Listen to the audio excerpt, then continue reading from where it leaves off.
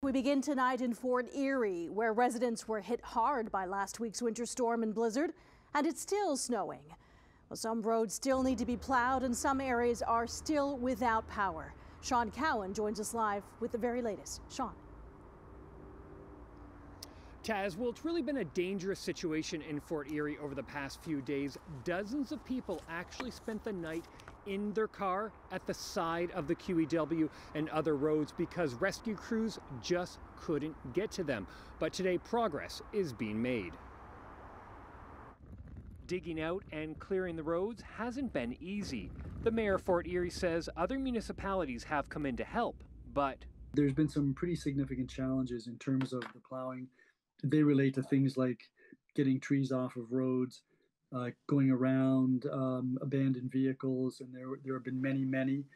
And then dealing with the drifts that occurred. The drifting snow gets packed down by the wind. As the crews are plowing, they add on to the size of the drift. Over 11,000 people in Fort Erie were without power at the peak of the storm, and crews have been working 24 hours a day to restore it.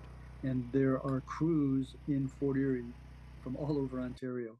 I believe on Christmas Eve, a crew came down from Sudbury and has been here since then, which means they were here in Fort Erie on Christmas instead of spending time with their own families back home because they knew that the need here was desperate.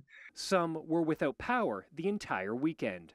Certainly your anxiety kind of gets to you a little bit because, you know, your phones are down, your internet's down, you can't see outside, the wind is howling, it just doesn't let up.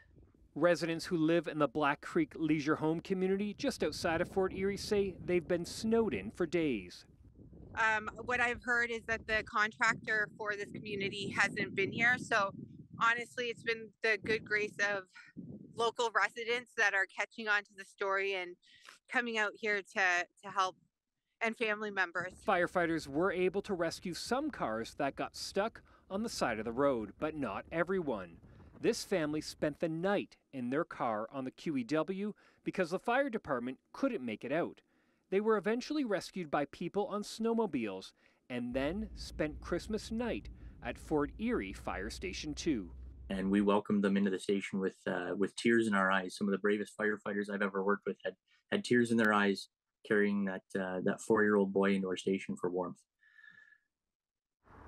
And the fire department is reminding people to stay off the roads tonight. They are saying that it is still too dangerous. And I'm told that the fire department is actually responding to a number of carbon monoxide calls over the past 24 to 48 hours to individual homes because those furnace vents are being blocked by snowdrifts. So they're reminding people tonight to just go out and check your furnace vents. Those are the white pipes that come out of your house.